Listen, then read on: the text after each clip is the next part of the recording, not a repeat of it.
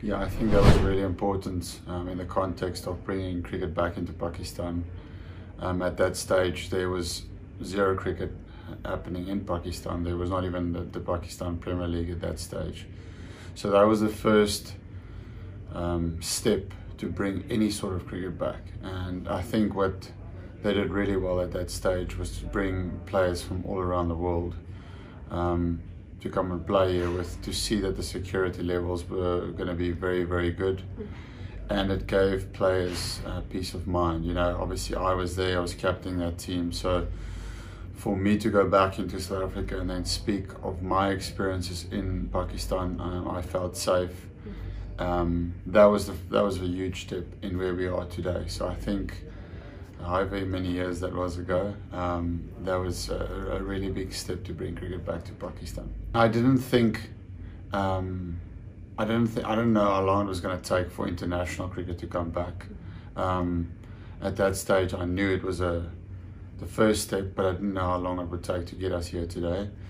So then when I came back, even for the PSL, which was a very, very short stint because we had a little gap in our scheduling, even that, you know, I didn't quite know about the international tour. But now that we are officially back as an international team back in Pakistan, I think it's how it should be. You know, it's important for Pakistan to play home conditions. They've been playing in Dubai for the last 13, 14 years. So their fans have never seen them play.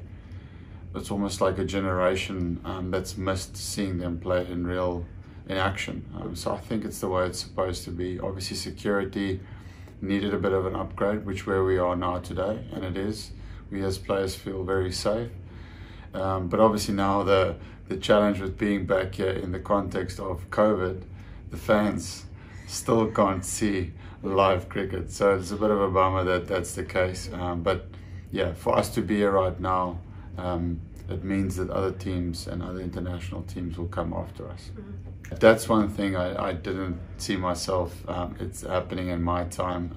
Obviously the last time was 13 years or so ago, and knew that white ball cricket was happening here, but you know, red ball cricket, test cricket is something that I didn't think was going to happen this soon. So I'm looking forward to it.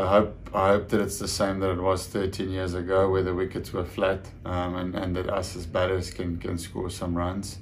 But we'll have to see if it stayed the same, because it's been a minute since the last time we played, or cricket has played here in Test cricket. I mean, I think as any nation, they're very proud of their sporting team, but it's really when you're touring the subcontinent when you understand that better than anywhere else. You know, when you go to India or Pakistan, even Bangladesh, subcontinent teams they love their cricket. You know, they're really passionate about going to every match, supporting as well as they can, singing, chanting, whatever, the energy the whole day. So for Pakistan to have that back, it's going to be a lot of joy that comes for the people to see cricket live again. But obviously the challenge right now is COVID.